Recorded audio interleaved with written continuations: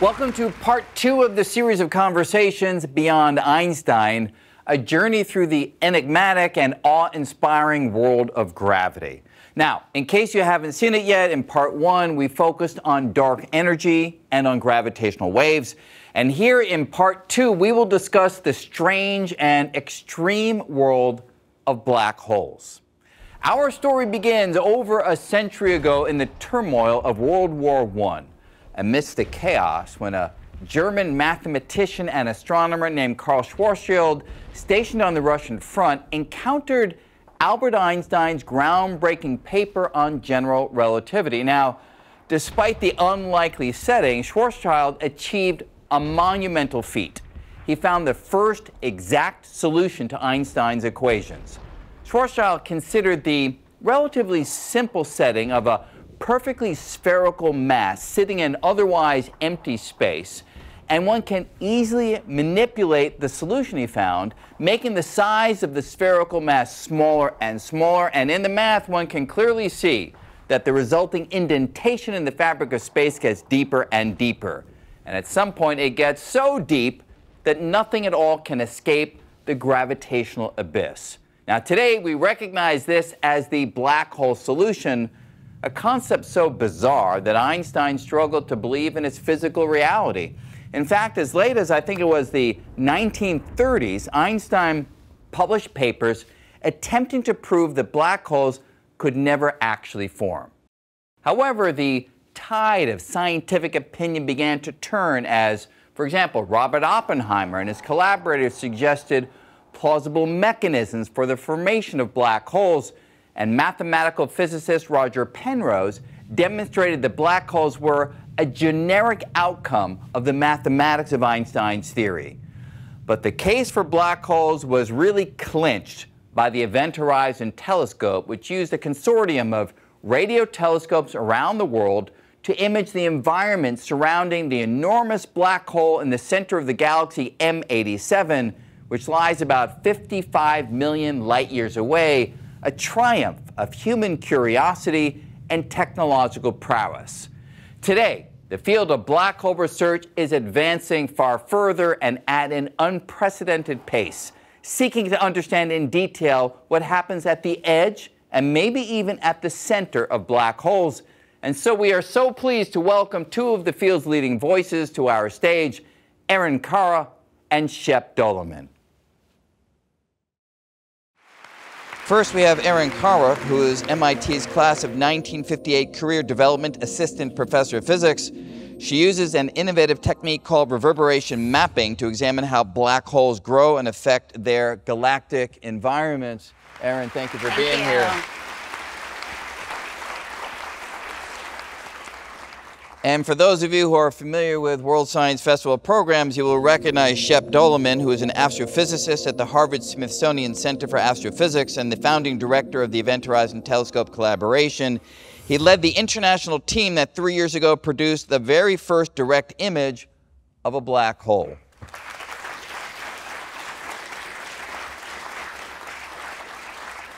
All right, again, as in the previous chapter, I just want to wind the clock backward a little bit before we get right to the cutting edge. And so we've discussed Einstein's ideas of gravity, the general theory of relativity, and when Einstein wrote down those equations in 1915, equations are meant to be solved. You have an equation describing gravity, but then you want to solve the equation to understand how gravity looks in a given environment.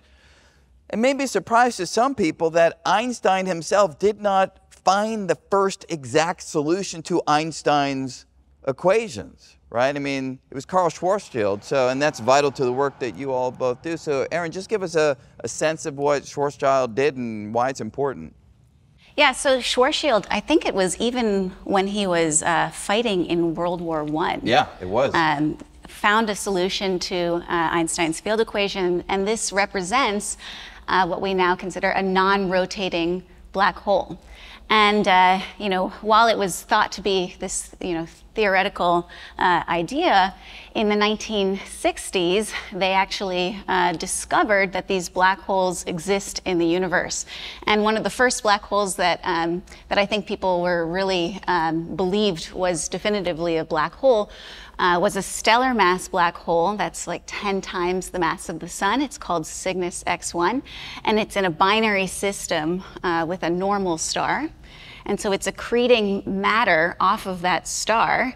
And as that material flows towards the black hole, it actually becomes, that gas becomes extremely hot and extremely bright. And so indeed, these black holes, these stellar mass black holes, are some of the brightest objects that we see, you know, kind of contrary to the paradigm that we think of, that black holes are in fact black. And that light is coming from the exterior region, which is hot, dense, and intense, and so forth. Now here's, you know, an artist's rendition of this very beautiful image.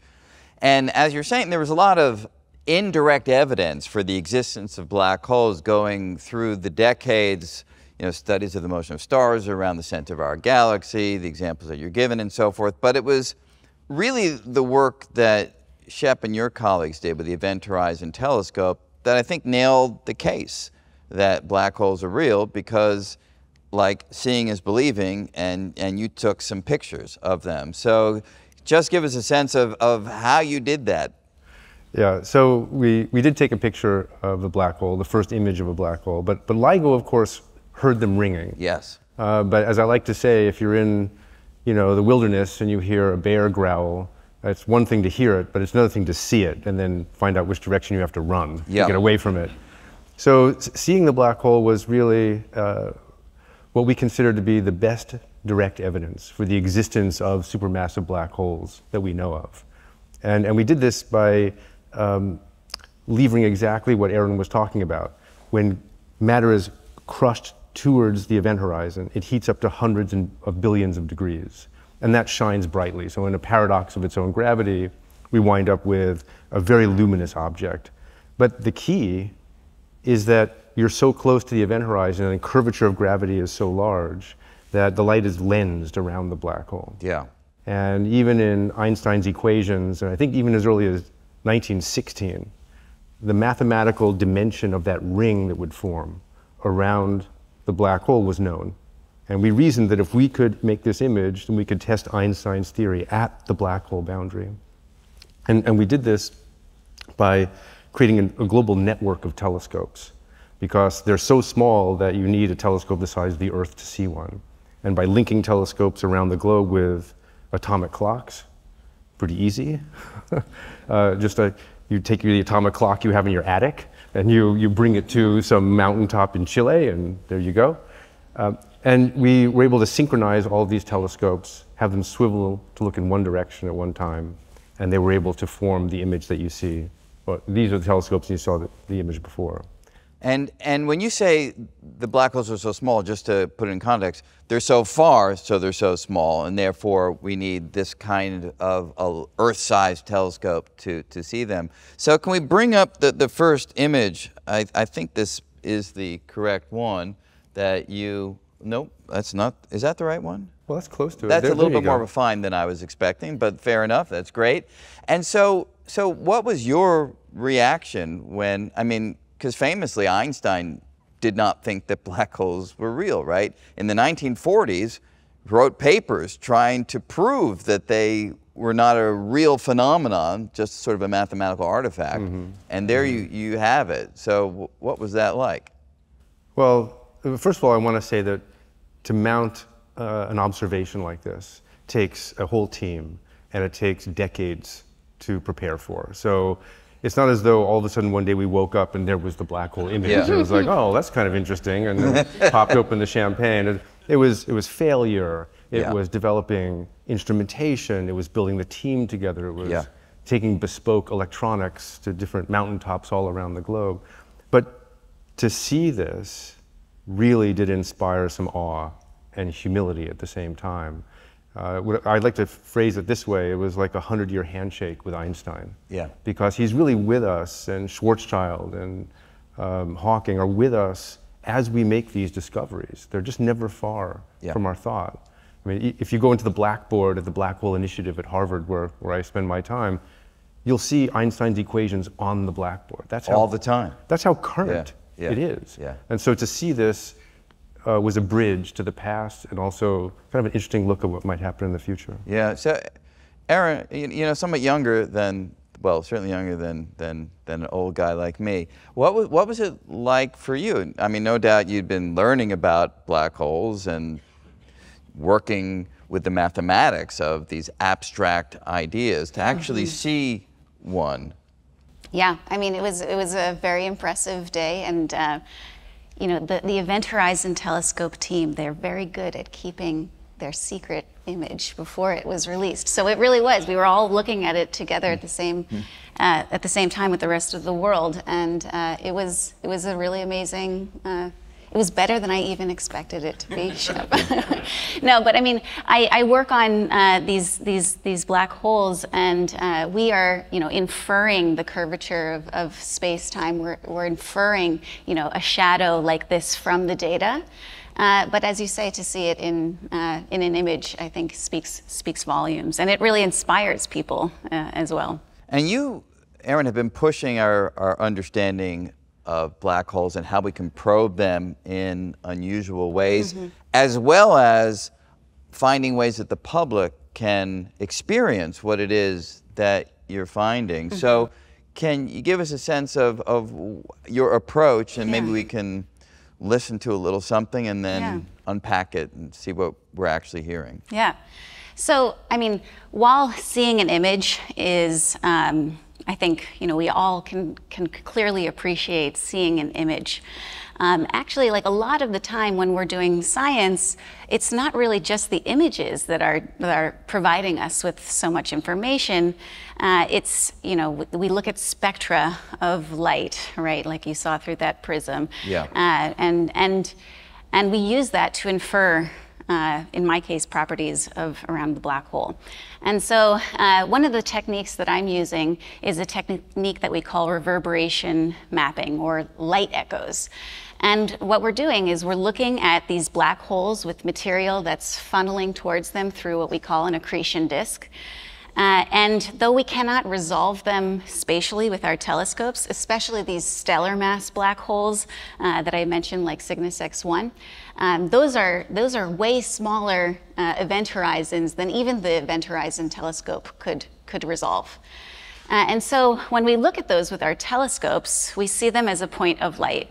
And the only information that we have about those black holes, about the light coming from around those black holes, we know the energy of the photon, and we know the arrival time of that photon at our detector. Yeah. And so we use that to then measure these echoes of light bouncing off of gas flows around the black hole to reconstruct what it looks like, to reconstruct, an image sort of like this. Yeah.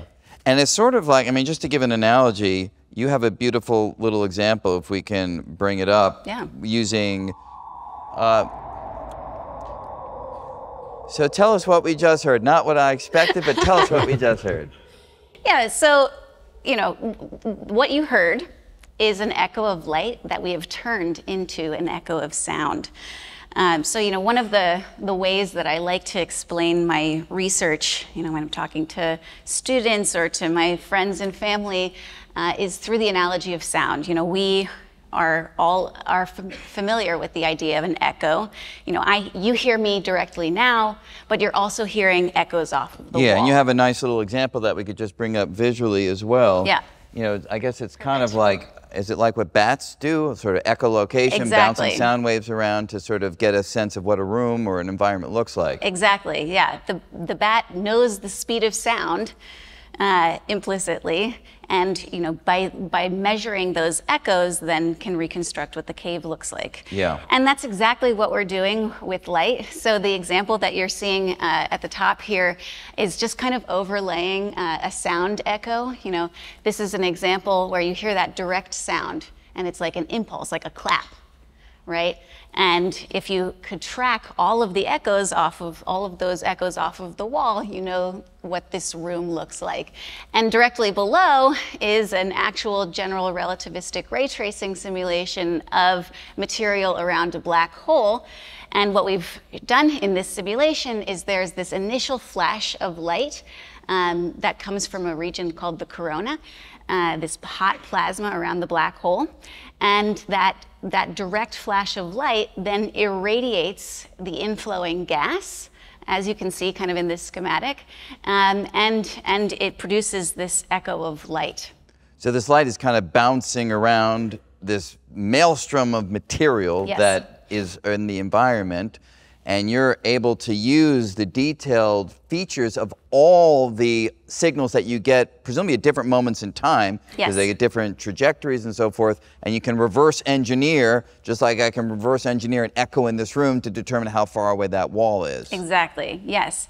So, right, as you can see here, you know, the light from this corona that irradiates very close to the event horizon scales, that will have you know, a shorter echo than the light coming from that's irradiating the disk at very large radii. And then because, you know, we know that light's traveling at the speed of light, then we use that to infer the geometry. And is this a theoretical idea right now, or do you put this into practice? Have you been actually able to We're actually measuring these time delays. And what have you learned from that? I mean, is Einstein's theory working well in these contexts? Yes, indeed, yes. So, I mean, one of the things that that we're trying to measure are fundamental properties of the black hole. So, you know, the mass of the black hole and the spin, how fast the black hole is rotating. Yeah. And because we can describe, you know, we use these echoes of light to understand the geometry of that accretion disk, then we can say, okay, well, can we see things like, you know, the effects of gravitational redshift as those photons kind of climb out of that strong potential well. And can you just give us a little sense? We have a nice graphic here. So gravitational redshift, what does that refer to here? Yeah, so, you know, if you know, basically, as you're seeing on the figure on the left, through flat space-time, you know, you would see a ray of light as something blue, for instance. But as that, if you're in curved space-time, if you're producing light that is very close to the event horizon and very strongly curved space-time, that light is the wavelength of that light gets stretched to longer wavelengths, and you see that as a redshift. Yeah. A shift in the color toward the red, and that's something that you measure, and that allows you to get deeper insight into when that light was emitted and the trajectory that the light followed. So, right. So, you know, the gravitational redshift, you know, intimately encodes, you know, where is the inner edge of that accretion disk, before, you know, after which things will just plunge into the black hole. And where that inner edge of that accretion disk sits is tied to the spin of the black hole. So we can measure these fundamental black hole properties by measuring things like this gravitational redshift. And so can we go back and just, before we actually hear it again, so you gave us an example where the results of your work was translated into sound. Yeah. What is the nature of that translation? How do you map it? And then maybe we can listen again to get a feel for what's going on. Yeah, so what we've done in this sonification is, you know, we're looking at echoes. They're these signals from around black holes that are delayed in time, but the light is also stretched, you know, due to the curvature of space-time and due to, you know, fun like Doppler shifts because this material is rotating around the black hole. And so what we've done, so we know that the light is, you know, being, you know, red shifted or shifted to longer wavelengths. And so what we've done is we said, okay, well, let's just take those wavelengths and, you know, put them, you know, play what they are in a sound and tune them to an audible, tune them down to an audible. So longer wavelengths of light, longer wavelengths of sound. So it's a lower pitch. And that's actually one of the things that why I really wanted to do this sonification in the first place is, you know, maybe, you know, most people don't remember that a red light is longer wavelength than blue light. Maybe that's not something that we really, you know, unless you're living and breathing this stuff every day, you don't really think about, you know, what's the wavelength of red light versus blue light. But you know what we do know is pitch, right? Yeah. You can tell when a pitch is lower. Sure. That's yeah, you know, absolutely. exactly. Yeah, Yeah. good, That's a longer sound wave. Yeah. And so what I think is kind of cool about this is you can hear the general the gravitational redshift because you hear this, like if we play it again, what you'll listen for this time is there's a doo, and it's like you hear this, you know, the gravitational redshift, the light from closest to the event horizon that has the biggest gravitational redshift, and you can hear that as a longer. All right, so our challenge right now is to listen for the sound of the general relativistic gravitational redshift that happens closest to the edge of a black hole. Yeah. All right, here we go. Can we hear the sound?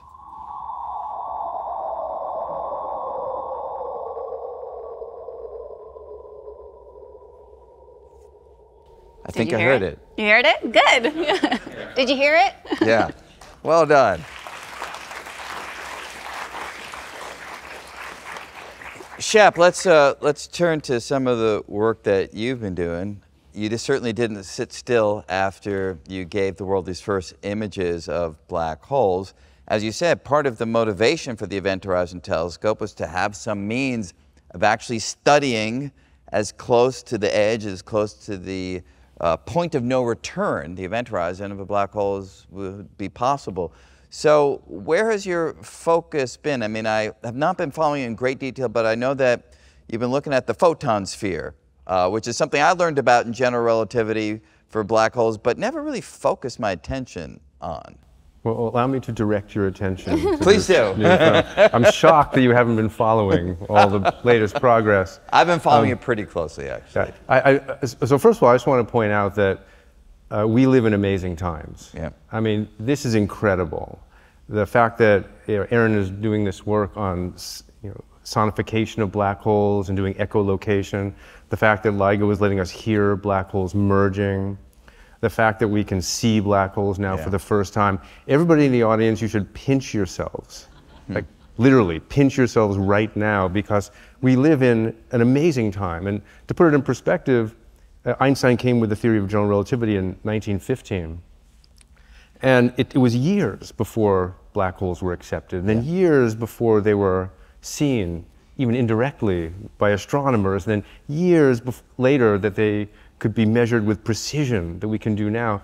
And now we can imagine very speculative theories, and they're not so speculative anymore. Yeah. We can think about testing some of these theories with great precision. And the number of advances that will happen in the future, I think, are numerous. Yeah. And they're going to be quite dramatic. So the intellectual palette gets pretty sophisticated pretty quickly. So yes, we've made images of black holes, but what's next? That's the question we always get. And what we want to do now is go beyond the Event Horizon Telescope, which was limited because we took telescopes around the globe that already existed, and we brought special equipment to them to allow them to create an Earth-sized telescope by operating together in a way that no one of them could do on their own. And now we're asking ourselves, where would we put the next telescope? If we had $10 million a pop, which is roughly what a telescope goes for these days, if you're wondering, where would we put them? Would we put them in the Canary Islands? Would we put them in Chile? Would we put them in Mexico? Would we put them in Wyoming? And we've done a lot of simulations to show that the best imaging fidelity comes from a few key locations. Really? And how, what makes them special, those locations? Just the geometry of the configuration? So the way the Event Horizon Telescope works is that we fill in this Earth-sized virtual lens, but there are holes. Those holes limit the sharpness of the image that we can make. It's not the sensitivity. We have certainly enough photons coming in, but we miss some of the geometry of this Earth-sized mirror. So by putting telescopes in key locations, we fill in these gaps. And how many did you have for the Event Horizon Telescope? It was like 8 or so? Was that? We had 8. A few more joined the team, so we have 11 now. And with this project that we call the Next Generation Event Horizon Telescope, we want to go to about 20 stations. And since the number of interconnected baselines goes as the square of the number of stations you have will have quadratically more data points. And where do you stand in that? This is the planning phase, or? Well, we're planning right now, yeah. And we've had a design program, and now we're in the implementation phase. So we're moving out on that as fast as we can. And what do you imagine you'll be able to do? I mean, if you succeed in having this consortium of 20, where will it go? Well, so first of all, black holes are still this huge mystery. Yeah. Right? And so we know that black holes can power these extreme jets that come from the north and south poles of a spinning black hole. There may even be an image of one that we can call do. up. But the idea is that we know that these exist. So what you're seeing here is in like the white color, the optical small galaxy in the center. And then if you look in the radio, which is in the rose color there, you see these jets that go for 1.5 million light years. I mean, that's incredible. So something is powering that. It has to be a spinning supermassive black hole. There's nothing else that can convert matter to energy like that. So we know there has to be a spinning supermassive black hole. Now we want to study with precision how that happens. And to do that, we need to make movies of black holes. So by filling in this Earth-sized virtual lens, we'll go from making still images to motion pictures. And that's going to allow us to test Einstein's theory in new ways, because now we'll be able to see the motions of matter around the black hole, which is different from light bending. Right. Because matter takes different trajectories than light does. So that's one thing. Is it true that, do you have a little simulation of what that might look like? Did I hear correctly that? I think there's, so this is showing on the left a computer simulation of what the M87 black hole, this first image we made. Yeah. The M87 black hole would look like with the jet streaming away from it. And on the right is what we can do with the next generation EHT, almost a copy. So we think that without trying too hard, black hole cinema is going to be coming to a theater near you pretty soon, on the time scale of the lifetime of an astronomer. And who will be playing Shep Doeleman? The jury's out on that. Yeah, got it. But the key thing is, so energy extraction from black holes, as we saw from that image of Hercules A with the jets going away from it, is a big mystery. Another one is, how do we test Einstein's theory with light bending closer to the horizon? And these are the light photon rings you were talking about. I think we probably have an animation of that as well. But the key thing is that the big red donut that we saw before is made up of a lot of subcomponents. So most of the emission we see is light that's gently lensed around the black hole. But some light makes a loop-to-loop, as you'll see in this animation. So some light, which we call the n=0 ring, is tufty, and it's large scale. Some photons make a full loop-to-loop around, and they are lensed into a thin ring called the n=1 ring. And there's even an n=2 ring where light does a full orbit around the black hole. And as you can imagine, the larger ring depends a little bit on the emission structure around the black hole. It's the accretion flow. But the closer in you get, the more you're dependent only on Einstein's theories. And so by the time you get to the n=1 and n=2 ring, you can read off things like the spin of the black hole, the mass of the black hole, the inclination of the accretion flow. And these are things we can't do right now. So we're looking to turn these black holes into laboratories.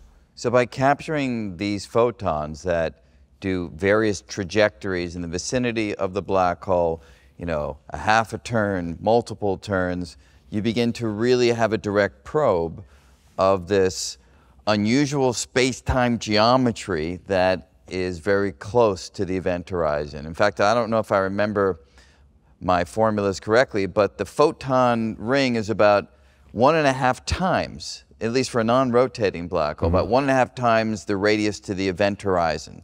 So if here's the event horizon, you're just going a half a radius beyond that, and you'd be probing that directly with this approach. Yeah, well, our precision gets better and better the further in we go. And the thing that I find really intriguing about this is that you're looking at photons that have been trapped in multiple orbits around the black hole. And in theory, you could have a photon that has been orbiting this black hole for millions of years. right? So you can have many, many different nested rings. They'll be fainter and fainter, thinner and thinner, and they'll all get closer and closer to the true photon orbit, right. that 1.5 times the Schwarzschild radius. And but the closer you go, the more ancient these photons are. So it's not just taking an image to test Einstein, but we're looking back in time in a certain way, using the fact that black holes can trap photons to measure something that's really tangible. So it's a movie in sort of two senses of the term.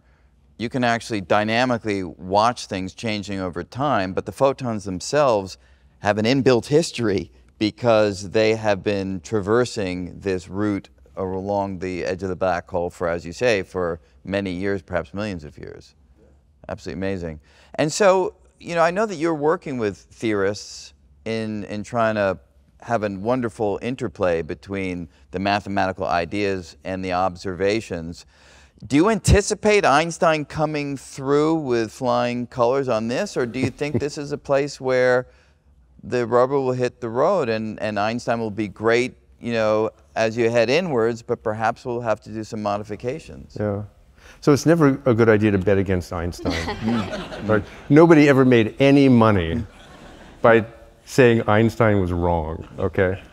Still, we know he has to be wrong. And GR, general relativity, is one of those interesting theories where from the moment it was born, we knew it had to be wrong somewhere. Because as soon as Schwarzschild came with his solution, and he said, well, what if there's a point mass here? Yeah. And everything is scrunching into a point. We know that the quantum world and the gravitational world have to coexist somewhere, that you can't just keep condensing forever. So we know that there's a region that we don't understand, and that's encoded in the DNA of GR. But as we think about looking for deviations from Einstein's theory, we want to get as close as we can to the event horizon. That's what we do in our project, and I think Erin comes at it from a different perspective, and you might even come at it from the LIGO perspective. But what we're trying to do is make the highest precision measurements we can of the event horizon, thinking that's where we'll see the deviations. And as an example, there was a postdoc in our group who was working on wormholes. Yeah. These are potential connections between one causal region of the universe and another through a tunnel, if you will. A tunnel. And these are very speculative. We don't use these every day. I don't think about it all the time. But if what we're looking at in M87 could be a wormhole, you might see a ring within a ring, because the light would go through this tunnel, come all the way back, and you would get the ring of the black hole and then the ring of the wormhole. Wow. And this is something that we can begin to think about now. And so I don't rule anything out. We just have to make the best measurements we can. Wow. That is incredibly exciting. When you find that ring within the ring, let us know. The World Science Festival will be the first to know. Yes, absolutely. Thank you. Join me in thanking Erin Kara, Shep Doeleman. Thank you. Thank you. Thank you. It is enormously exciting to imagine where research into black holes will take us in the next few years. To delineate warp geometry near the edge of a black hole through dynamic black hole imaging that captures photons that may have encircled a black hole numerous times before being released, as well as through echoes as light bounces around the chaotic maelstrom activity swirling around a black hole, and to think that these are realms that even Einstein himself never thought even existed. There is another implication of Einstein's general theory of relativity, which Einstein surely would also have not greeted with warmth. And that is the time-reversed version of a black hole, also known as a white hole. We do not know if white holes exist, but in part 3 of this Beyond Einstein series of conversations, we will take up this exotic, exciting, but surely speculative possibility with the renowned physicist and author Carlo Rovelli.